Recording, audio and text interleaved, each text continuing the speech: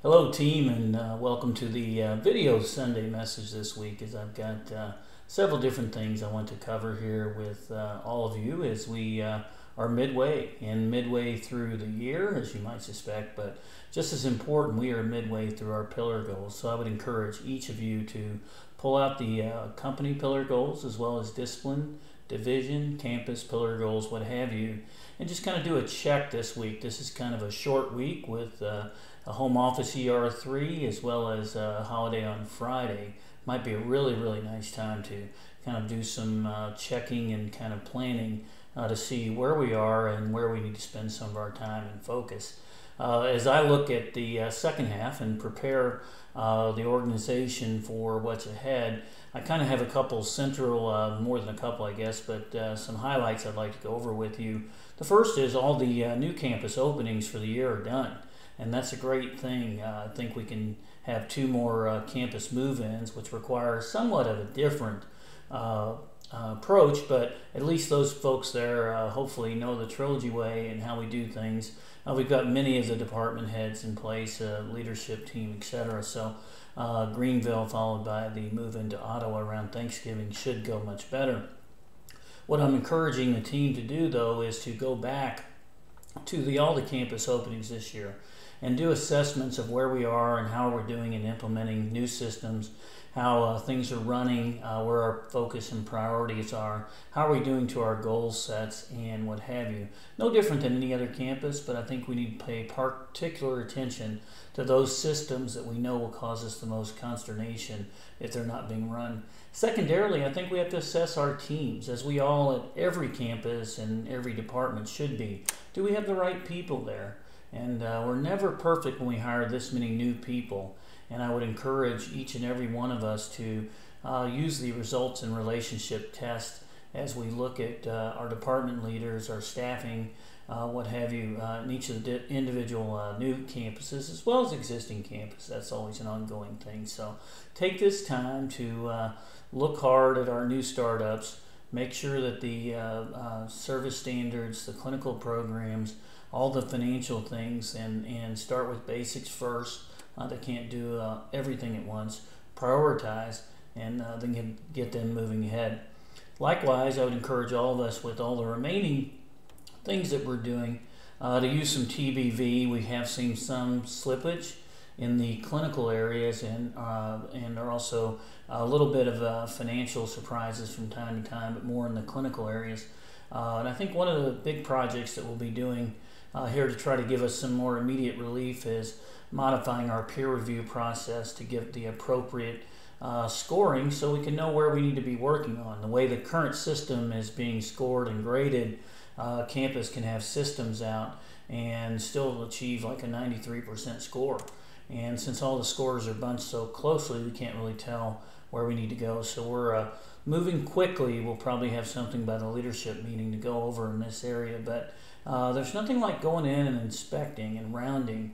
And for those new DVPs who may not be operators or others who are interested, we'll probably be doing some training on clinical and other rounding to make sure that everybody understands how you can go in, how you can ask the right questions, and how you can review the right output, if you will, and we can be the very best operators in this area.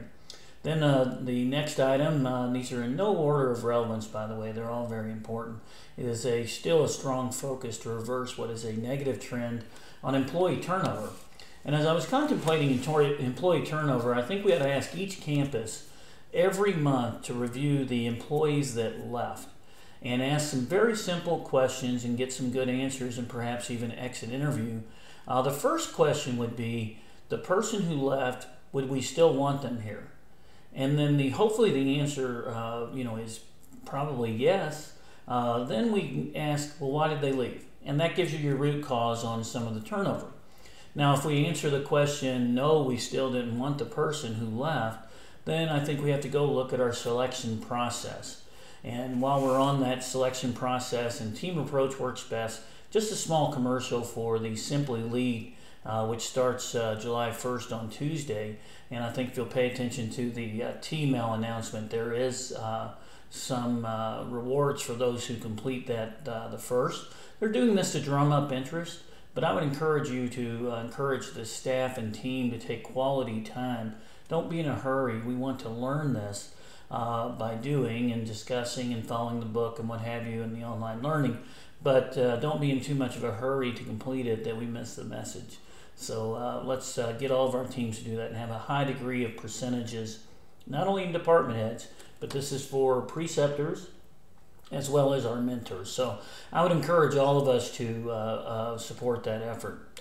The next item, since we're not opening a lot of new campuses, make sure we're taking this time to kind of look at what we're doing to support our campuses. And I know we're working hard in several different ways to, streamline things. I think it was a great thing that came out, that key positions. Just something that small, streamlined and automated makes us all better. And I know we're about 60% of the way in to our matrix transition and billing, so keep up that great work there. But all of us, we should be continually inspecting, and this might be an easier time to make some changes since we're not devoted 100% to new campus openings, just to improve our systems and how we support our campuses. Likewise, here at the home office, we've had a tremendous number of new people hired into the organization, and I want to be certain that we're training everybody in the Trilogy way, both from how we do our business, but also culturally. We've had some negative egos, and it's not unexpected. We're uniquely different. And when you come to us, I think you might not believe us, that we're actually serious about being nice to everybody and having great values. And other companies don't do that, and they have a certain method of operating things. So you get a hall pass or two on that area, but I encourage all of us as leaders to stress the importance of all of our values in the Trilogy way, culture, as well as how we operate and how we serve each other in our campuses. Very, very important to us. So take some time during this time period. We've got an ER3 celebration coming up and so forth. Last but not least, I couldn't get out of mentioning this to you, but census. And it doesn't run well if we don't have census. We're right on the edge of what I consider 97.5% of our field budget. And we have a 79 number. We're currently well short of that. We're about 212 behind plan as of Friday. So I think if you can do anything in your power to support that, I know the operators are working diligently, but we know it takes a team approach from all of us to support census development and to make clear the decks, if you will, and maybe to pitch in and help so that perhaps we can keep moving up. I know summertime typically has gotten slower. However, we've bucked that trend in the past, and let's see if we can do that this year. A few other items here just to kind of pitch here before I sign off. These are more related to the home office and what we're doing. Independence from Hunger, I encourage everybody to dig deep.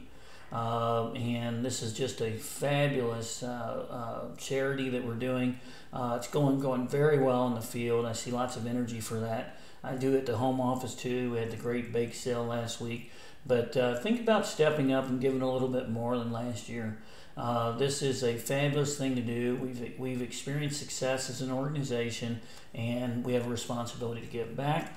As I mentioned earlier, we have our ER3 on Thursday of this week out at Bowman Field at our hangar.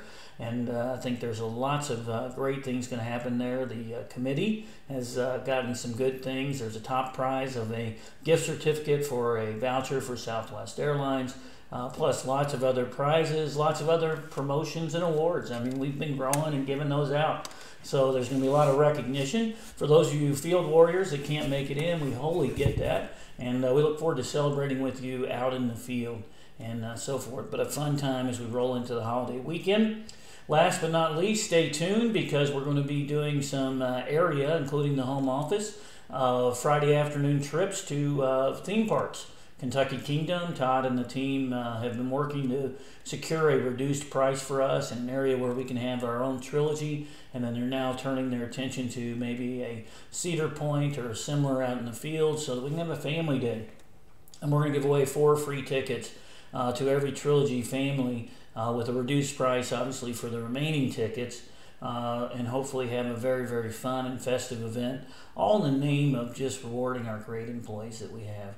And that's what makes us different. So anyway, as I close out, I'd like to encourage all of us to think about our jobs in the way of leading great things. And I know a lot of times in the field or even at the home office somewhat, you hear from me in rounding positive and later in follow-up, I talk about getting results. I typically don't do that while I'm in the field. I just kind of take my notes.